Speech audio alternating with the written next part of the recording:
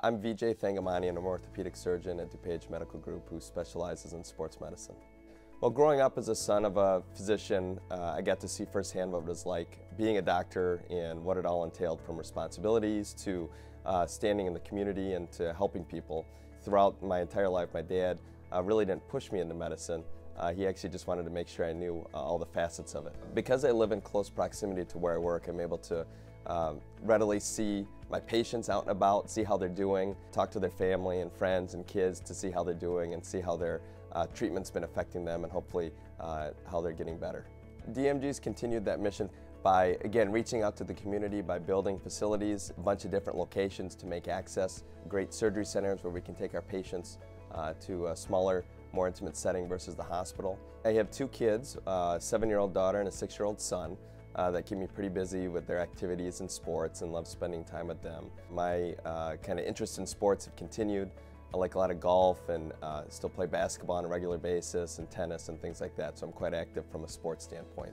I grew up in Michigan. Even though I wasn't near Detroit, I'm still a big Detroit sports fan, so that gets me a lot of flack here in Chicago. Big Notre Dame fan. I went there for college, so I still follow them pretty closely as well. I went back to Michigan for medical school at the University of Michigan. I still went to Boston for a sports medicine fellowship. So fellowship training is some extra training you do after residency. You may decide to just get some extra expertise in a particular field, and I decided in sports medicine. It's treating athletes, industrial athletes, everyday injuries, typically in an arthroscopic or minimally invasive fashion.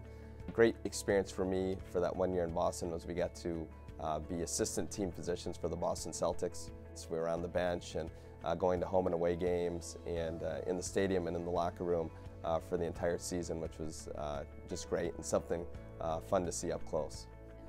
My approach to medicine and orthopedics consists of trying to find the best way to achieve the patient's goals, hopefully without surgery. Sometimes you can't avoid surgery, of course, but a lot of times for orthopedic complaints and musculoskeletal issues, there are different avenues you can take. It depends again on the patient's expectations and what their activities and hobbies are, and I think there's ways we can kind of achieve their goals without necessarily going to surgery right off the bat.